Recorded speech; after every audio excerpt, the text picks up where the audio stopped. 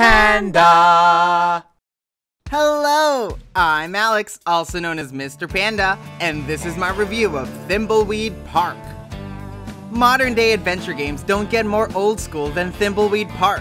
This point-and-click game was helmed by Gilbert and Gary Winnick, two of the biggest minds behind classic LucasArts games like Maniac Mansion and the Monkey Island series. The game brings players back into a world filled with ridiculous characters, hilarious dialogue trees, absurd logic puzzles, and lots of pixels. And for adventure game fans like me, this is a glorious revival of the genre. The story opens in 1987 in the quaint town of Thimbleweed Park, where a murder has taken place, prompting two FBI agents to investigate. The premise, with its X-Files and Twin Peaks vibes, is intriguing, but it's the strong writing that carries the entire game.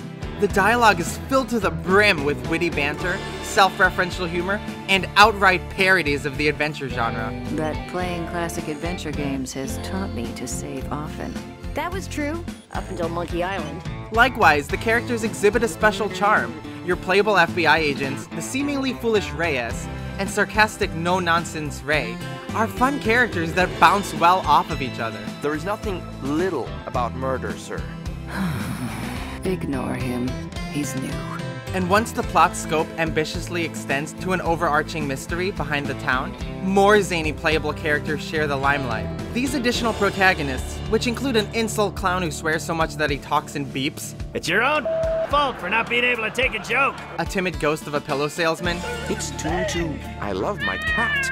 and an aspiring adventure game developer. I wish I could get a job at a company like Mucus Phlegm Games. Again, self-referential. All have their own storylines that are ingeniously introduced via playable flashback sequences. I was so enamored by them, even the beep-hole clown, that I missed them in their cheeky dialogue after the credits rolled.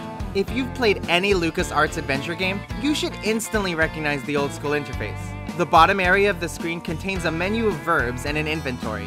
To interact with the environment, you must first click on one of the 9 verbs. For instance, pick up, look at, or use, and then point to whatever or whomever you want to interact with. Though hardcore adventure game enthusiasts will embrace this point-and-click tribute, the system is admittedly archaic and unintuitive to navigate at first. As a small compensation, the game allows you to perform the default command, opening doors for instance, with the press of a button. As much as I love the classic verbs, I would have appreciated an option to use a modernized interface, similarly to the one in Dave the Tentacle Remastered, which lets you click on an object and then ask you how you wanted to interact with it. Most of your pointing and clicking is used to solve puzzles. Again, you have to look at these puzzles from a retro adventure game perspective to appreciate them. Otherwise, you'll likely get frustrated trying to understand this game's obtuse logic. In this fictional game world, simple actions like starting a fire and obtaining a nickel can only be achieved in specific ways, and you have to pay close attention to discover exactly how the game wants you to proceed. As a fan of the genre, I ate it all up. The puzzles are fun to wrap your mind around, and it's gratifying to put 2 and 2 together and emerge with the solution. Still, it's hard to blame you if you can't keep up with nonsensical video game logic.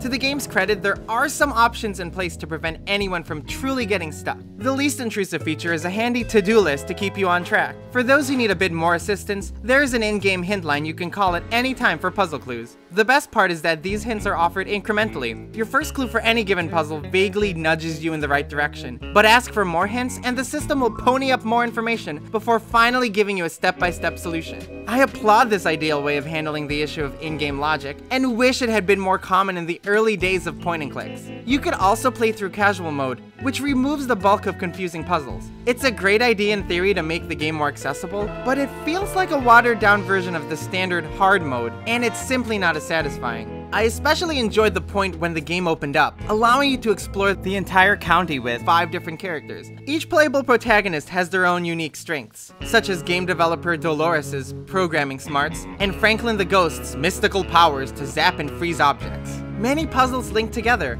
and some even require you to control multiple characters at once, giving a unifying sense of teamwork that I rarely see in adventure titles. The only gripe I had with the multi-character system was the item management. The inventory builds up fast, and one character must travel to another's location in order to exchange items. Fast traveling eased the task, but over time, having to manually mix and match inventories grew tedious.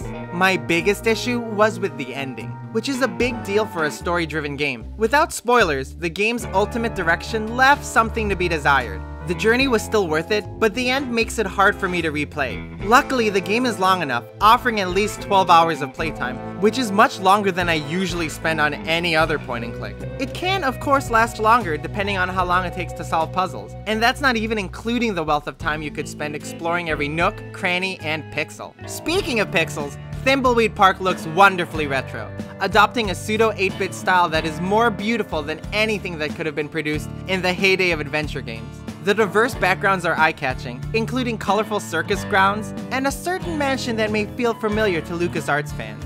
The music fits well, resembling what you might hear in a gritty crime drama. Most importantly, the voice acting is well done. The actors' deliveries are spot on, whether telling jokes or breaking the fourth wall. And to my joy, every single line is voiced. The town of Thimbleweed truly feels alive. This cutscene is starting to get long, and it's only gonna get longer. Thimbleweed Park succeeds as a modern point-and-click game by adopting old-school mechanics. Although I didn't like the ending, I couldn't help but feel enchanted by every humorous conversation and puzzle along the way. Not everyone will appreciate the game, and those without a penchant for adventure games will likely be lost in the absurd in-game logic and archaic interface. A fully functional hint line and casual mode help make the game more approachable for newcomers to the genre. But make no mistake, this is a game for adventure game fans, kickstarted by the very people who wanted to see this classic style revived. And for those fans, Thimbleweed Park is a resounding success. I give Thimbleweed Park a 9 out of 10. Thank you so much for watching my video review.